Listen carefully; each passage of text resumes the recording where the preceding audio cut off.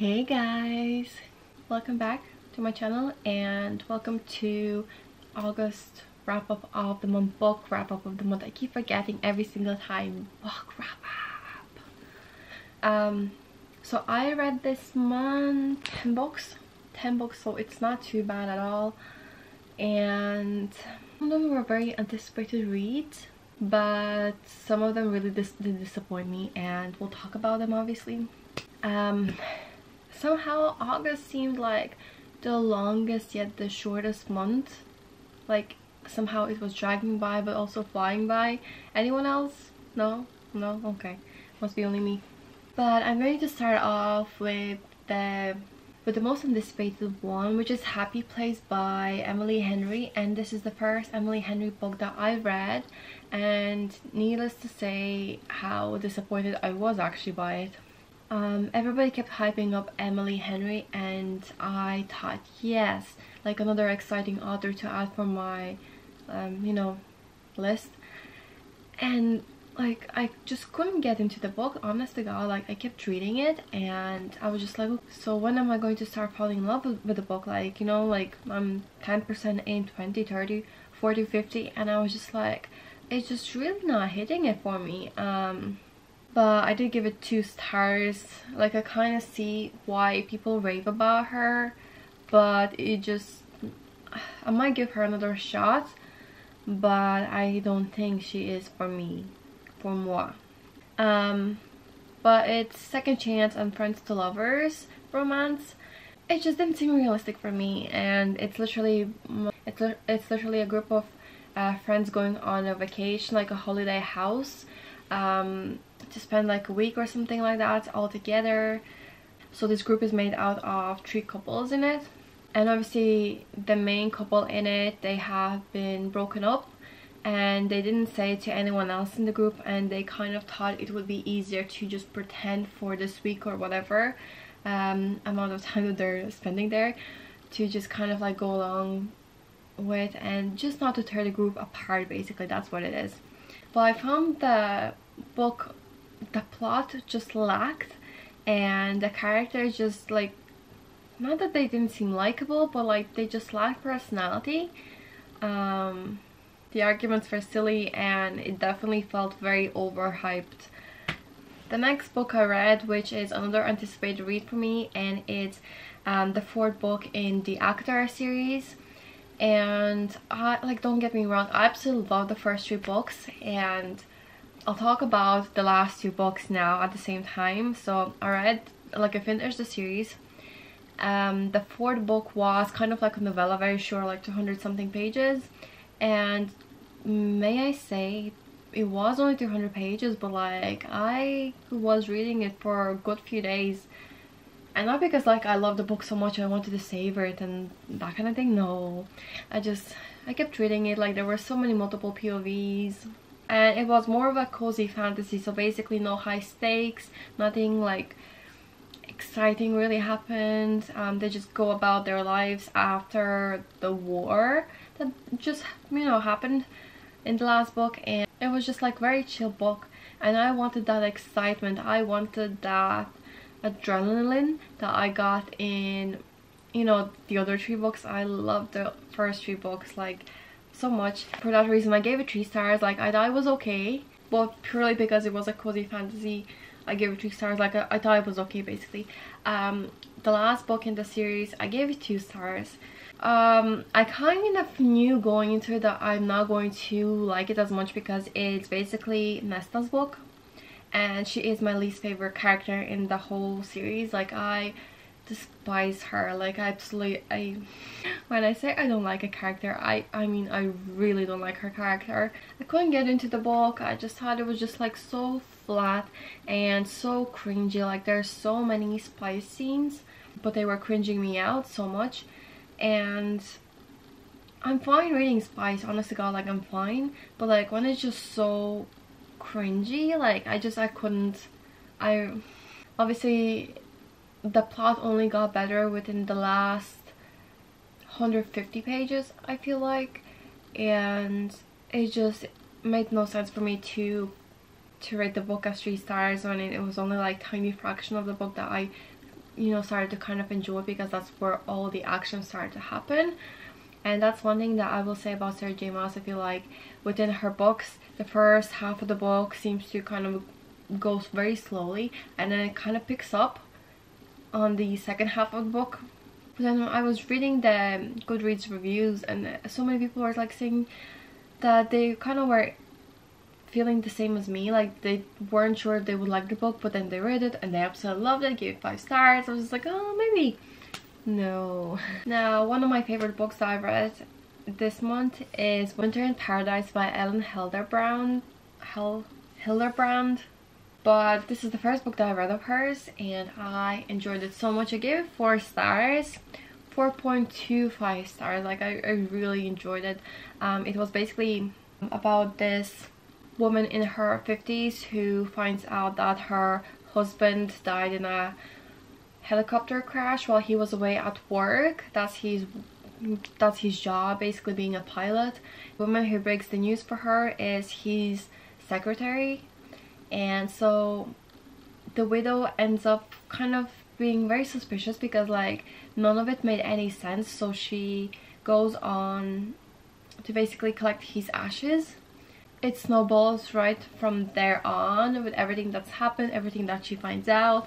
The characters I thought were likable enough. It was just a bit more realistic than just like an average romance book. And so she goes there with her 2 sons, and they kind of have a thing for this woman who lives on the island and how they compete for her and who gets her. And I just thought it was so unique, and the plot twist in it, I did not see it coming.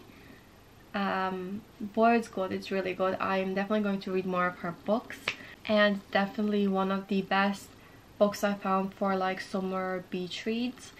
What I was saying is, and it's a book that my auntie bought for me, and it's basically like an author that I haven't heard anyone else talk about. And so her name is Claudia Carroll, and I believe she's an Irish author.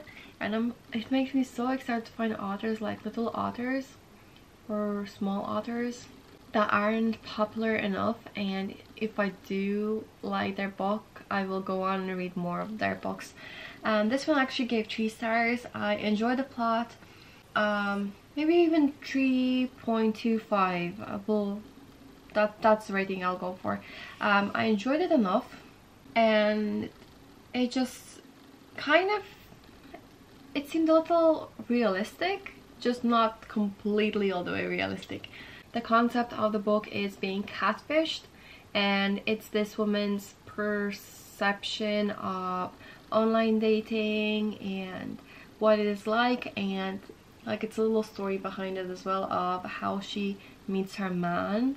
The characters were really good. Like I liked reading about the characters, but I just felt like it lacked the backstory for the characters, so you kind of get to know them right now, right there and then, instead of like getting a little bit of a backstory behind each character. Like I just want a little bit more, like a little furthermore.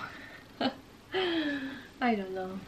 But she basically starts an online dating page, and she meets this pilot and she starts chatting up with him, and then her roommate digs up some information on him, and it just so happens to things aren't adding up. It's not, so he's not where he says he's from, he doesn't work where he says he works, that kind of thing. But there's a whole lot that happens in the story, and I thought it was good. Now the next one that I read is, I just wanted to erase it out of my head. Basically, I just really didn't enjoy it, and it's called The 48 Laws of Power, and it's a big book. I think it was like 700 pages long, and I gave it 2 stars purely because I thought it was just so manipulative, so problematic, and not what I expected it to be at all. I did enjoy little bits of history references here and there, but it just seemed like a great handbook for politicians, anybody who wants to lie, anybody who basically has no morals, because the things that are being said in this book I wouldn't agree with much of it, and it kind of infuriated me reading it because I thought like there is no way people actually believe any of this. It kind of felt like brainwashing. So no, I do not recommend. I gave it 2 stars at the time, so I feel like just for historical references alone, otherwise it would have been 1 star. 1 star. Now the next book that I read is Love and Other Words by Christina Lauren, and this is another anticipated read, and this is first time reading anything by Christina Lauren. And anyone who doesn't know, it's actually 2 women, Christina and Lauren, but they write books together. And I gave it 3 stars, but it's childhood romance or childhood friends to lovers, second chance, small town. I thought it was okay, but there were parts that were kind of cringy. The main character, love interest, he seemed so insensitive at first when I was reading about him. I didn't like his character. The main character, Macy, seemed okay. I did enjoy reading about her, kind of. But the whole book, it just infuriated me a little bit, tiny little bit. And it's just because it really did remind me of Every Summer After, is one of the books that I read. And they have very similar plots, and they do differ in a couple of things here and there, but I honestly preferred Every Summer After than Love and Other Words. I think the banter in Every Summer After, it definitely felt more summery, and the characters I really liked. The friendships just seemed so genuine, and I just really liked it. Whereas Love and Other Words, I liked it at parts, but then I didn't like it at parts, and the whole ending, like, it still happens. Like, people who were so upset with Every Summer After, the ending, I'm like, yeah, but like, it's very similar ending in Love and Other Words. What are you complaining about? It's pretty much the same thing nearly. But it's usually about this girl who moves to a summer house, and her next door neighbor is actually somebody that she be friends with, and his name is Elliot, and they kind of like, you see how they kind of grow up, meeting every so now for weekends in summer, but it just, the friendship in it just didn't seem as genuine, and also, I don't know, I just didn't really like it as much. Another really exciting book that I read is Naturals, and anybody who has watched Criminal Minds, anybody who would be obsessed with like CSI or anything like that, like, I feel like you'd love this book. And it's literally based on teenagers, but I want to say late teenagers, so 17, 18. They have these really great, amazing talents. So basically like profiling, emotion reading, statistical, like good with statistics. Just like really enjoy the book. Like, the plot was basically the 5 of them living in an FBI kind of house, and they're to be going through cold cases that have dead ends, and they're to be solving them. And in the midst of it, the main character, Cassie, who has just moved into the house, she has this interest with finding her mother's murderer. But the characters were just so likable. I did give it 4.25 stars. I really liked it, and I read it within like 24 hours or something like that. Just really enjoyed it. But also it kind of gave me the Summer I Turned Pretty kind of vibe, because there's these 3 characters: Cassie, who would be Belly, Dean, who would be Conrad, and also Michael, who would be Jeremiah. And they kind of like, obviously there's a love triangle, and you kind of like, oh, I'm so excited to see like what happens in the next book. The next book that I read is called Flawless, where I see these books all over TikTok and everybody keeps raving.